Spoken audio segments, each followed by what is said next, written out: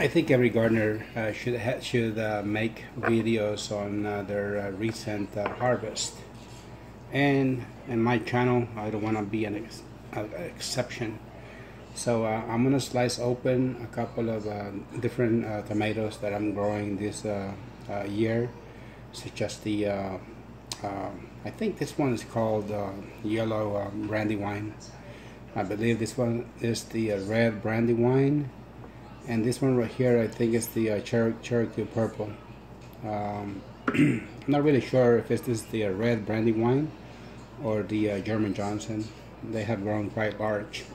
So we're gonna start with the, let's just call it German Johnson. I'm gonna slice it open to see how they look on the inside. And I'm not gonna be able to describe the taste of it, but I'll try to do the best I can. This one right here, this is how it looks like on the inside.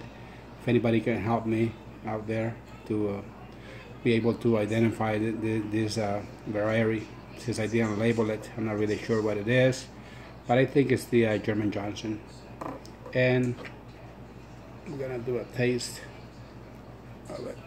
I'm gonna slice it just a piece.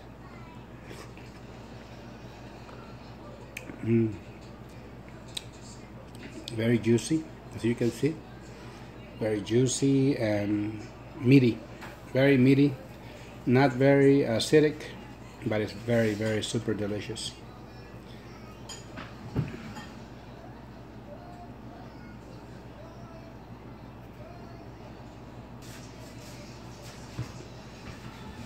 Alright, so next contestant is going to be this one. I believe, man, I'm not sure if it's the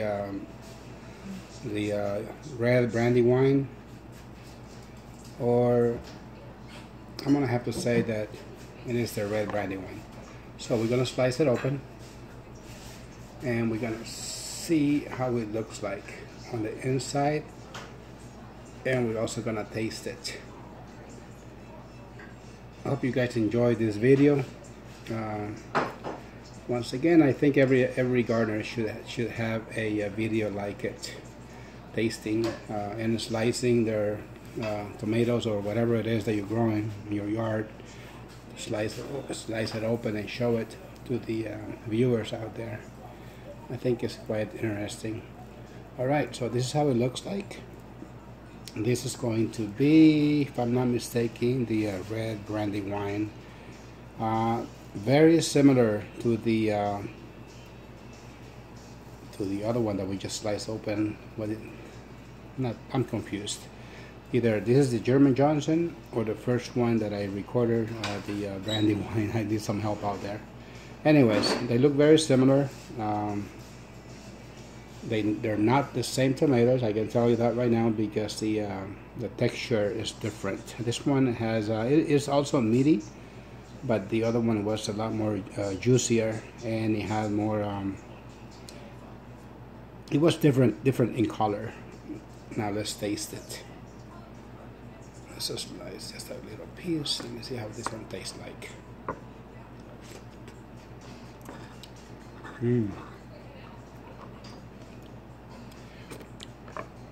This one, it tastes very similar to the first one, but this one here is very, very similar. They may be the same tomato all the way around, but it's juicy, but it's not as sweet as the first one. So this may be a different tomato all the way around, and also it's not very acidic at all. And it's also very meaty. Let's check the next one.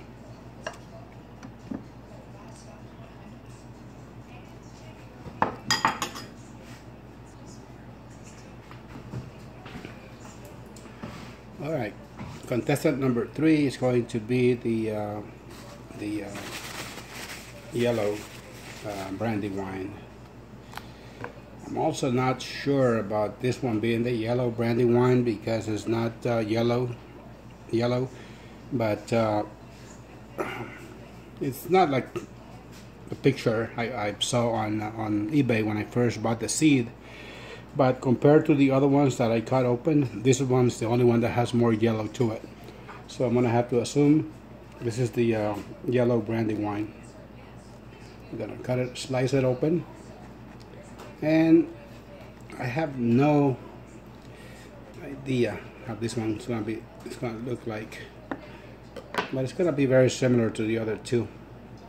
And as you can see, the color is different on the inside. This one's more on the orange and yellow side of it. The texture of it is about the same as the first two. Very meaty, lots of seed, and I don't know, between the first one, the second one, the third one, this one is definitely different. They're the same in size. As you can see, this is these three tomatoes that I just sliced open. They are huge. Now let's have a taste of this bad boy.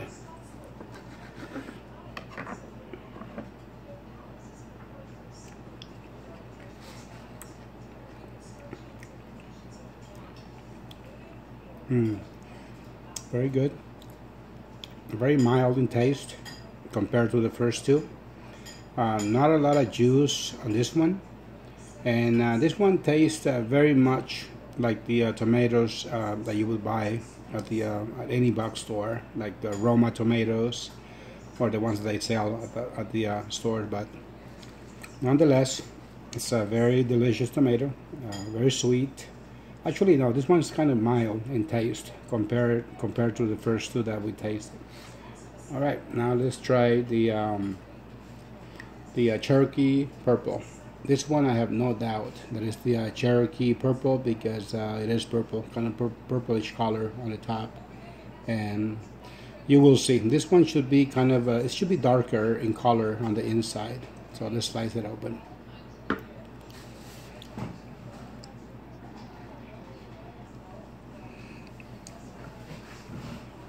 Alright, so let's get right to it.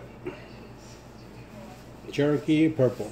This is the only one that I have no doubt that it's the tomato that I grew, the Cherokee Purple, because its color is different than the others.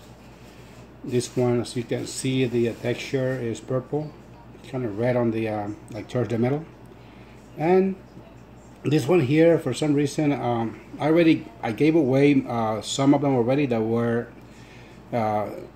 bigger than this one, than this Cherokee Purple. But this is the only one that I had for the video. Actually, I have more, but they're all about the same size.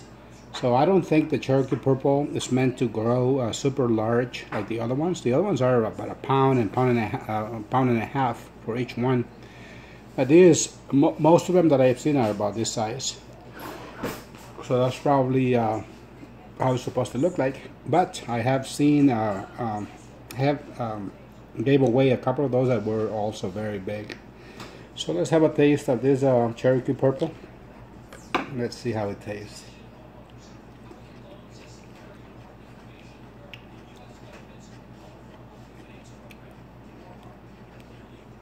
This one, it has a good taste to it, and it tastes just a little bit different than the rest of them, but it has a very good flavor. It's kind of sweet, and for some reason, all of the tomatoes that I'm growing, that I'm showing you guys in this video, they're not very acidic at all.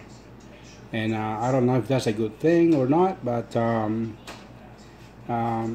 don't think this is the type of tomato that you would want to add to your salads, unless you want to add cilantro, onions, and lime or lemon to give it more acidic taste. Otherwise, I would just eat them the way they are, just with a little bit of salt. But they are very super delicious tomatoes. I like this one. Alright, so the next one that we're gonna taste is the Boxcar Willie. This one doesn't grow very big, so I'm very sure that this one is the Boxcar Willie. This one, it was, I keep watching a channel on YouTube. I forgot the name of it. He has a weird name. I said it's a name with numbers.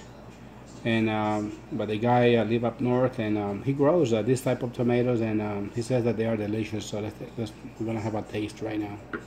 Once again, this is the Boxcar Willie, and we're gonna slice it open right now.